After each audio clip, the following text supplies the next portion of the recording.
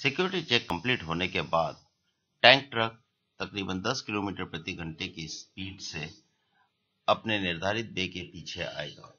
निर्धारित बे के पीछे पीले और काले कलर की धारीदार पट्टियां बनी हुई है, जहां पर ट्रक का रुकना अनिवार्य है। इस जगह पर ट्रक रुकेगा तथा हेल्पर नीचे उतरकर टीटी गैंट्री का फायर एक्सटिंग्विशर निकालकर उसे अपनी बे पर एक निर्धारित स्थान पर रखेगा। यह करना इसलिए अनिवार्य है ताकि कोई भी इंसिडेंट इस फायर एक्सटिंग्विशर की मदद से कंट्रोल किया जा सके। अब हेल्पर स्विंग लीडर की तरफ ध्यान दिलाते हुए ड्राइवर को गाइड करेगा ताकि गाड़ी सही जगह पर बे पे लगाई जा सके। गाड़ी जब सही जगह पर बे पे लग जाएगी तो ड्राइवर अब गाड़ी को बंद करेगा।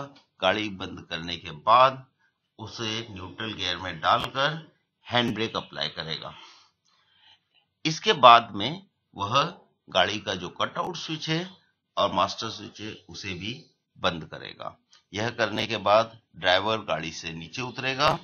गाड़ी से नीचे उतरने के बाद उसका सबसे पहला काम है कि गाड़ी की चाबी हेल्पर को दे तथा हेल्पर उसे अपने बेल्ट हुक में लगा के ऊपर जाए। इससे गाड़ी का पूरा कंट्रोल हेल्पर के पास रहेगा तथा ड्राइवर गाड़ी को मूव नहीं कर पाएगा। इसके बाद ड्राइवर अपनी ड्यूटी पूरी करेगा। वह फ्रंट और रियर में व्हील चोक लगाएगा। व्हील चोक लगाने के बाद वह स्कली अर्थिंग, जो कि अभी लाल कलर की है, उसे गाड़ी के ऊपर एक बिना पेंट की पट्टी लगी हुई है वहां कनेक्ट करेगा। जब इसका लेयर थिंग बराबर कनेक्ट हो जाएगी तो आप देखेंगे उसका इंडिकेशन ग्रीन कलर का हो गया है। अभी वह बॉन्डिंग क्लिप निकालकर उसे बिना पेंट की एक पट्टी में ऊपर लगाएगा। इसके बाद ड्राइवर पीछे जाके यह इंश्योर करेगा कि सारे मास्टर लीवर खुले हुए हैं और फिर वह फसेट वॉल बॉक्स को खोल के चेक करेगा। हालांकि इस चीज को सिक्योरिटी गेट पे चेक किया जा चुका है, लेकिन यहाँ पर भी उसकी क्लोजनेस और टाइटनेस चेक करना अनिवार्य है। यह करने के बाद ड्राइवर गैंट्री के ऊपर जाएगा ताकि हेल्पर की मदद की जा सके। हेल्पर ऊपर में अपना सेफ्टी हार्नेस पहन के ही गाड़ी के ऊपर जाएगा। वह अभी सेफ्टी हार्नेस पहन रहा है। उसके बाद वो उसको हुक को खींचकर अपने पीठ के ऊपर एंगेज करेगा। हुक जब पीठ के ऊपर उसका एंगेज हो जाएगा, फिर वह स्विंग लीडर को डिसएंगेज करके स्विंग लीडर की मदद से ही गाड़ी के ऊपर जाएगा। जब हेल्पर गाड़ी के ऊपर जाएगा तो उसका सबसे पहला काम है लॉकिंग रॉड को डिसएंगेज करना ताकि डोम कवर खोले जा सके। अभी वह लॉकिंग रॉड डिसएंगेज कर रहा है। इसके बाद एक सारे डोम कवर वह खोलेगा। जब सारे डोम कवर खुल जाएंगे तो फिल पाइप, डेप पाइप और वेंट पाइप के कैप खोलेगा। वेंट यह और गाड़ी को लोडिंग के लिए तैयार करेगा। इसके बाद एक महत्वपूर्ण प्रक्रिया है गाड़ी की एम्प्टीनेस चेक करना। उसके लिए वह डिप रॉड निकालेगा, उसके नीचे वह ऑयल फाइंडिंग पेस्ट लगाएगा। यह प्रक्रिया फील्ड ऑपरेटर या टीटी गैंट्री इंचार्ज के सामने करना अनिवार्य है। अभी आप देख रहे हैं वह फर्स्ट कंपार्टमेंट में डिप रॉड डाल रहा है और बैकग्राउंड में फील्ड ऑपरेटर गाड़ी के ऊपर आ चुका है। यह प्रक्रिया वह सारे कंपार्टमेंट में करके फील्ड ऑपरेटर को वेरीफाई कराएगा और इंश्योर करेगा कि गाड़ी पूर्ण तरीके से खाली है।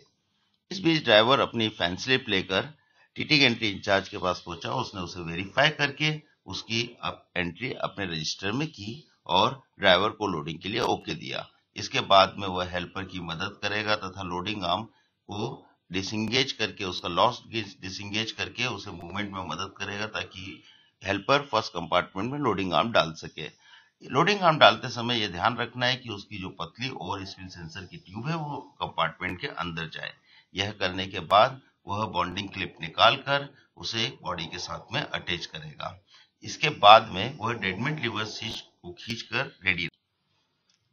यहाँ पर अभी आप देख रहे हैं बीसीयू दिख रहा है जिसपे टच की का मैसेज दिया गया है। इसके बाद बाजू में रिमोट इंटरफेस टर्मिनल लगा हुआ है जिसपे लाल लाइट है, टच की लगाई।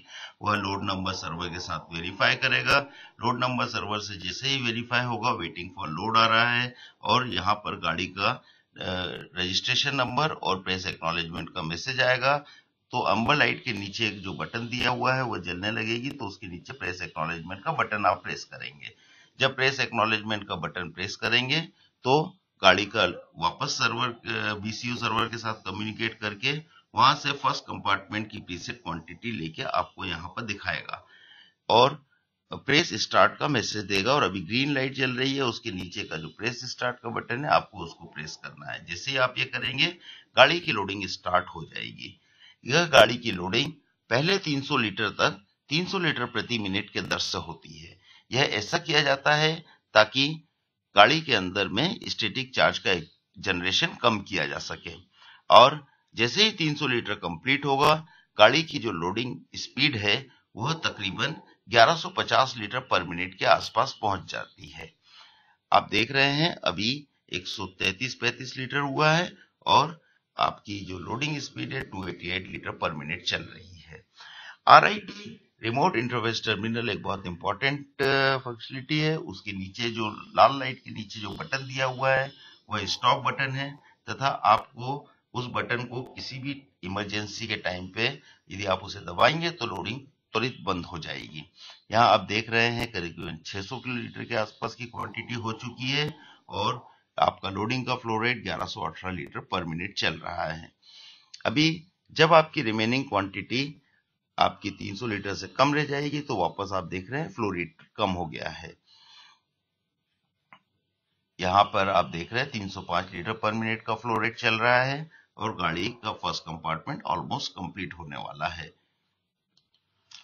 जब गाड़ी का फर्स्ट कंपार्टमेंट कंप्लीट हो जाएगा तो वापस से बैच कंट्रोलर यूनिट सर्वर के साथ में एक वेटिंग फॉर लोड का मैसेज देके उससे कम्युनिकेट करके सेकेंड कंपार्टमेंट की प्रीसेट क्वांटिटी लाके आपको यहाँ पर दिखाएगा।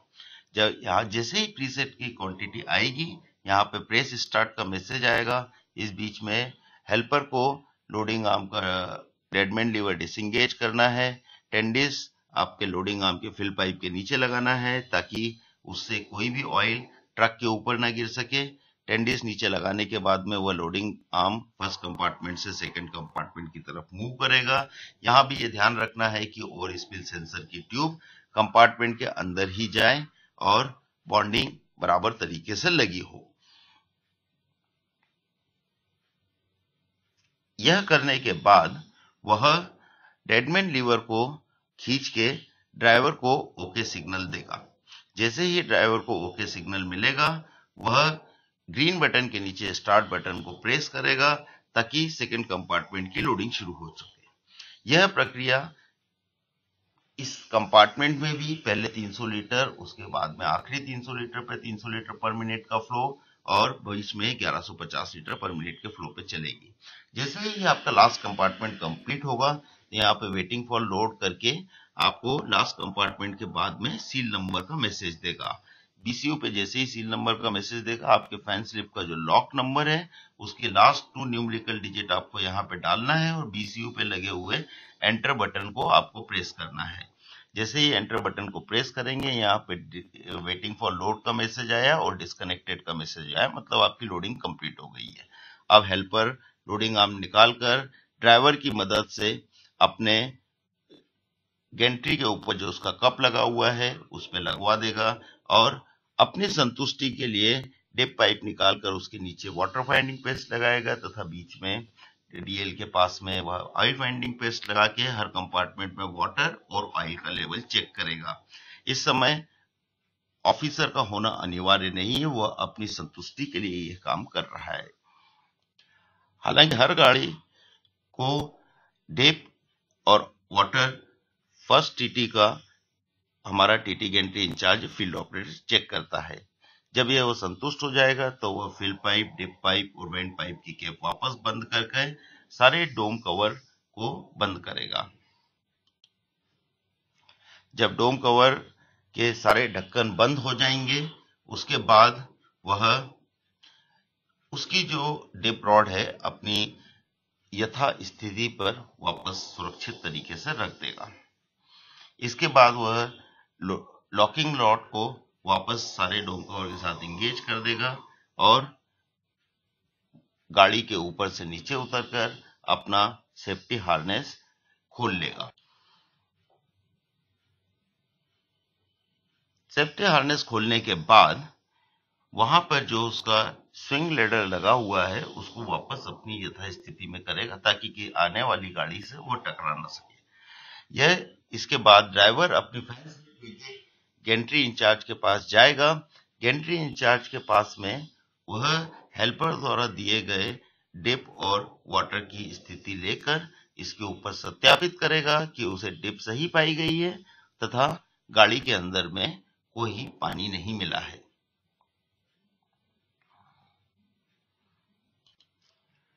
इस सत्यापन के बाद टीटी गेंट्री इंचार्ज इस फैन स्लिप की एंट्री अपने रजिस्टर में करेगा तथा उसे सिग्नेचर कर ड्राइवर को गाड़ी को रिलीज कर देगा। जब गाड़ी का फैन स्लिप लेके ड्राइवर नीचे जाएगा, नीचे जाने के बाद में वह सबसे पहला काम अपना फायर एक्सटिंग्विशर उठाकर अपनी यथास्थिति पर रखेगा और ये देखिए वह फायर एक्सटिंग्विशर अपनी यथास्थिति पर रख रहा है।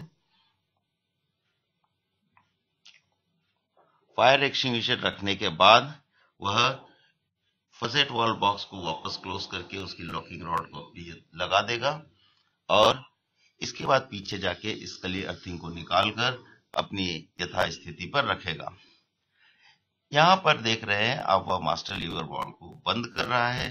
सारे मास्टर लीवर वाल्व बंद करने के बाद में वह उसका कवर बंद कर देगा तथा उसे उसकी लॉकिंग रॉड के साथ में एंगेज कर देगा। यहाँ पे वह बॉन्डिंग वायर को भी निकालकर अपनी यथास्थिति में रख रहा है। इसके बाद में सबसे आखिरी में वह व्हील चोक निकालेगा और साइड में रख देगा। इस बीच में हेल्पर अपना ऊपर का पूरा काम करके नीचे आता हुआ दिखाई दे रहा है। हेल्पर नीचे आएगा और सबसे पहला काम अब वह गाड़ी की चाबी ड्राइवर के सुपुर्द कर देगा। गाड़ी की चाबी लेकर ड्राइवर गाड़ी पे चढ़ेगा। सबसे पहले कटआउट स्विच को ऑन करेगा और हैंड ब्रेक को रिलीज करेगा। गाड़ी की चाबी लगाएगा, गाड़ी का न्यूट्रल गियर चेक करके गाड़ी को स्टार्ट करेगा। अब हेल्पर वापस उसकी मदद करेगा ताकि गाड़ी सुरक्षित तरीके से बे से बाहर निकल सके। बे से बाहर निकलने के बाद ड्राइवर गाड़ी रोकेगा ताकि हेल्पर उस गाड़ी के ऊपर वापस बैठ सके और ये दोनों अभी आपके एग्जिट गेट की तरफ अपना पूरा लोड लेके प्रस्थान कर चुके हैं ताकि वहां पर उसकी इनवॉइसिंग और लॉकिंग की कार्रवाई पूरी हो सके और लोड अपने गंतव्य स्थान के लिए प्रस्थान कर सके। धन्यवाद।